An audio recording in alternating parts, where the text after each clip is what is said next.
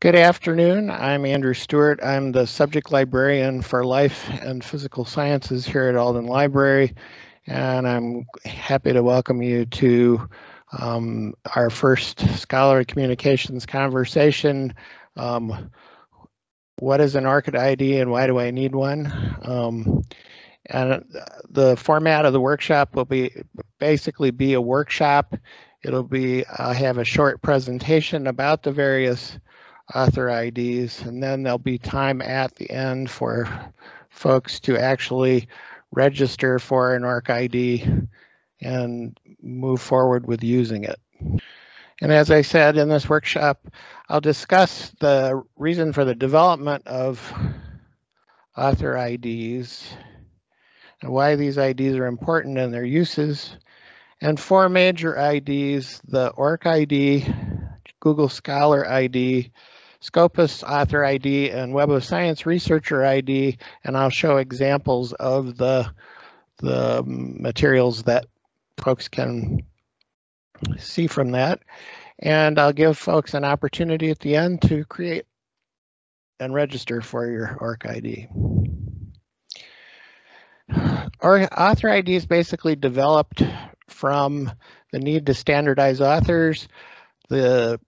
What was Science Citation Index, now Web of Science, indexes authors based on the article with no standardization because the materials are input into the database through optical character scanning. So whatever's on the article is what's there. You get different authors, for example, W. Smith, W.E. Smith, William Smith. Problems developed obviously with common researcher names like William Smith and Robert Doe and Jane Doe. And also there were problems for international researchers due to cultural differences in name order and inconsistent uses of middle initials. And research growth over the years with more and more articles published, and the growth of monitoring author impact called for name standards or some standardization. I think librarians and publishers particularly moved in that direction. And author IDs offer the solution of a standard ID that distinguishes one researcher from all others, both globally and in particular systems. The ORC ID is a specific system that's researcher agnostic and worldwide, and the other IDs are based on a particular system, such as the database Scopus or Web of Science or the Google Scholar database. And they allow for verification and tracking of your institutional affiliations, up-to-date author publication records, because they can automatically update your publications when they're added to the databases. They can connect existing publications and research and track existing grants and allow you to build collaborations with other researchers by searching in those databases. The ORC ID, the Open Research and Contributor ID, is an open source single ID to link all scholarly work together. Individuals register for the ID, which is free, and then can use it in publication submissions, in their email signature and other places, and share it with other authors. Can be added to your email signature, put in your publication and grant submissions, and placed in any profile on the web. And the system allows for automated linkages and updates for activities and affiliations. And the ORC ID is free to the researcher and is supported by a consortium of research institutes and universities and publishers around the world. And you can basically search orcid.org for ORC IDs to build collaborations. And here is an example of an ORC ID for an Ohio researcher, Alicia Stegall, in the Department of Geological Sciences. And we can see in her record the ORC ID and also alternative names that she's known by, links to her lab website and her Ohio University faculty page, research keywords for her research, other IDs, and she has the researcher ID and the Scopus Author ID in her ORCid record. It shows her education and her current affiliations, as well as, in this case, the screenshot I took showed the first 50 of the 62 publications she has, so that that makes that information available. It also shows the search box up here where you can search for other researchers in ORCid. The Google Scholar ID is a little bit broader. It's created from your Google Scholar profile after searching in Scholar. You can gather all of your publications and then have your most cited publications listed first. And your H-index is automatically calculated. The H-index is an author-level metric that measures research quality. H stands for the number of articles that have been cited H number of times. An H-index of 30 means that the author, for example, has published 30 articles that have been cited more than 30 times.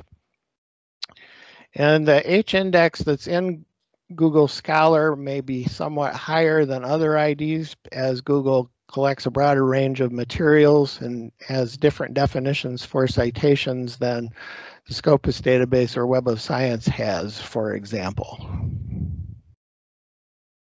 And this is an example of a Google Scholar profile for Sarah Wyatt, a faculty member in environmental and plant biology.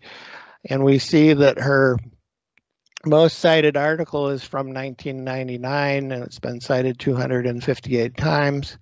It also shows the number of citations over the years, and we can see that Dr. Wyatt's research H-index has dropped a little bit, probably because she's now chair of the cellular and molecular biology program here at OU and isn't doing as much research. It also shows the collaborators that she has, as well as a link for you to get your own profile. And the Google Scholar ID and the ones following, Web of Science and Scopus, are both based on records that are in the databases. So if you don't have publications yet, you can create a profile, but you may not be able to create an ID from that. The Scopus Author ID is automatically created for every author indexed in Scopus, so that you have to have publications that are indexed in Scopus in order to have the ID. You can claim your ID and correct your publication list, make other corrections in the record, and the ID provides linkage to Scopus site score and other impact measurements. And this is an example of a Scopus profile for Brian McCarthy, the Associate Dean for Research in the College of Arts and Sciences. And we can see here that the Scopus ID, it also would allow him to, if he had an ORCid, connect it to this ID. And it shows his research metrics that he's had 101 publications, cited 3,088 times, and he has an H-index of 32. And it graphs his publications and shows the most important topics that he's talked about. And also begins the list of publications. In order to claim your Scopus ID, you actually have to create an account in Scopus, which is not a particularly onerous detail. And the final ID is Web of Science Researcher ID, which was formerly Researcher ID, but it's been absorbed in the website, which also deals with peer review and scholarly impact, called Publons, which was purchased by Clarivate Analytics, the company that produces Web of Science. And authors can create their Publons ID and integrate your Web of Science index publications, and it includes links to citation metrics from Web of Science. So this is an example of a Publons record for Peter Young, Distinguished Professor of Physics here at Ohio University, and it shows, I've focused on the metrics page, which shows his impact over time, and his publications and citations, and his H-index of 48. So, and the reviews that have been verified in Publons for his peer review. So there are other author IDs in Academia EDU and ResearchGate, which are primarily social network sites that also share articles, but they also collate impact, excuse me. And you can also create an ID in LinkedIn for your publications as well as your activities. So that's really the end of my publication presentation.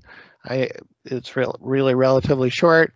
For more information about the IDs, you can go to my and Hannah Schmillen's Scholarly Research Metrics LibGuide.